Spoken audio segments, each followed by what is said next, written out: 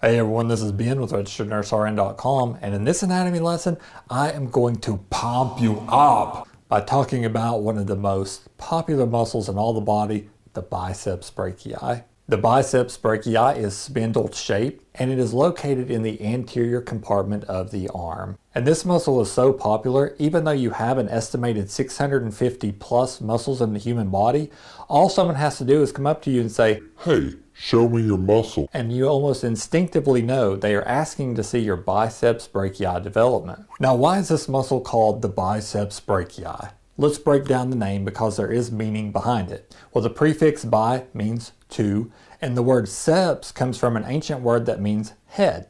So you put it together, you have two heads in this muscle, which is exactly how many heads it has. Usually. In some people it can actually have more than two heads, but typically it has two heads. Now as far as the brachii part of the name, that just simply comes from an old word that means of the arm, which is important because you also have a biceps femoris, which is located in the posterior region of the thigh. So when you put the name together, biceps brachii means it's a two-headed muscle of the arm. So where does the biceps brachii originate and insert in the body? Well, both heads or origin points of the biceps brachii originate at the scapula bone. And there is a long head which lies more laterally or toward the outer part of your arm. And there is a short head which lies more medially or on the inner part of your arm. Now in some people, whenever they train their biceps brachii and have a very low body fat percentage, you can actually see that split in the biceps when they flex. Now the short head originates at the coracoid process of the scapula, and the long head originates at the supraglenoid tubercle of the scapula, and its tendon actually runs down between the intertubercular groove at the proximal end of the humerus bone. And those two tendons are going to form into a muscle belly, which then forms into a single tendon that inserts into the radius at the radial tuberosity, as well as a bicipital aponeurosis in the cubital fossa of the elbow. Now let's talk about the fun part, which is the function or action of the biceps brachii. And remember, the head or the origin point of the muscle is typically where it's going to be anchored down in a very solid way and it's not going to move very much. Whereas the insertion point is going to be the part that actually moves whenever the muscle contracts. So when it contracts, it's going to pull up on that radius bone, causing elbow flexion. And I have a video on those body movement terms like flexion, abduction, if you need a quick review on that. So when you think of elbow flexion in terms of an exercise, if you want to build big biceps, you've got to do curls for the girls.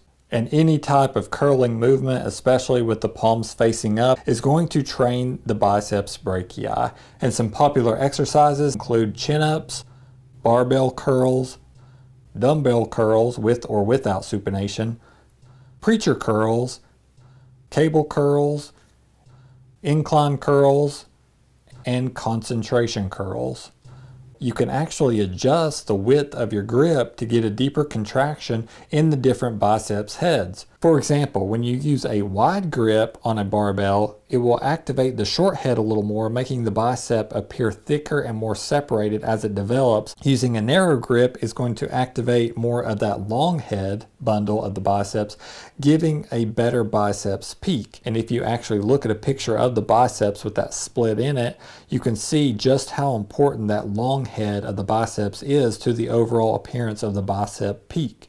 And Arnold Schwarzenegger has said many times that the exercise he used to build his huge biceps peak was the concentration curl. And that's where you perform elbow flexion with the arm rotated internally.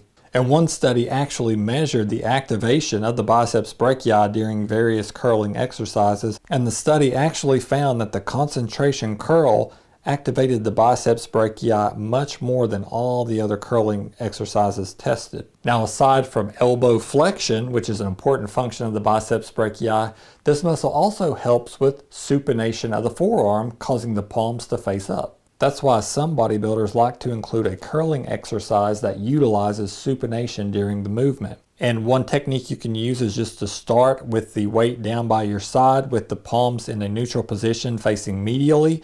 And then as you bring the weight up, you're going to supinate the forearm during the flexion, and you're going to end the curling motion with the palms facing up. And when you do this move, it's important to tense the muscle at the end of the movement and really twist the pinky side of the hand up as much as possible. And then of course you reverse the motion on the way down. And finally, the biceps brachii can also play a minor role in things like arm flexion, as well as stabilization of that shoulder joint. And as far as the nerve supply is concerned, the biceps brachii is supplied by the musculocutaneous nerve. Okay, that wraps up this quick video over the biceps brachii. You can take a free quiz on our website by clicking the link in the description below.